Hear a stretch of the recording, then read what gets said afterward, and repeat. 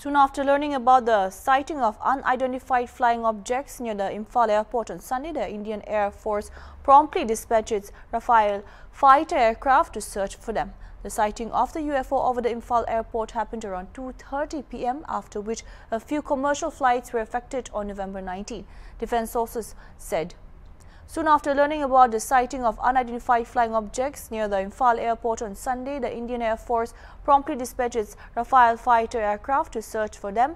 The sighting of the UFO over the Imphal airport happened around 2:30 p.m., after which a few commercial flights were affected on November 19, defense sources said. The aircraft, equipped with advanced sensors, carried out low-level flying over the suspected area to look for the UFO, but it did not find anything there.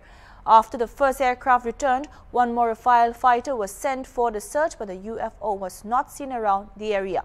The defense sources further said that the agencies concerned are trying to find out the details of the UFO, as there are videos of the UFO over the Imphal airport. Soon after the Imphal airport was cleared for flying, the Shillong headquartered Eastern Command of the Indian Air Force stated that it had activated its air defense response mechanism without giving any specific details of the steps taken by it.